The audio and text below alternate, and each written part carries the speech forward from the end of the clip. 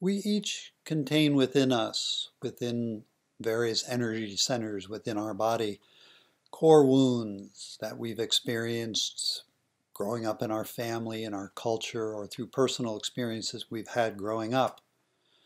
We can locate these wounds by using what I call positive statements. One such is, I'm safe with myself.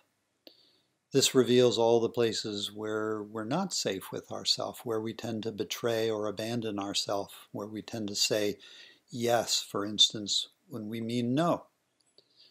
These core statements can help us through the tools we gain in meditation, skillfulness to overcome these wounds, and to really recapture within ourselves an unchanging, unbreakable sense of, say, safety within ourselves, where we always feel a core of well-being and unbreakable peace, no matter our circumstances.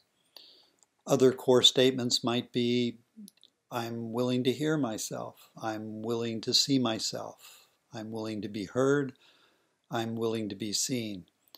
So you might entertain these and look at their opposites, where you're not willing to see yourself or be seen, where you're not willing to hear yourself or be heard.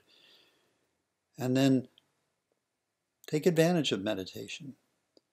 It's going to help you heal these wounds and really recapture an inner sense of well-being where under all circumstances you are safe, you are willing to be seen, you are willing to be heard, you are willing to feel a deep peace that cannot be broken no matter your circumstance.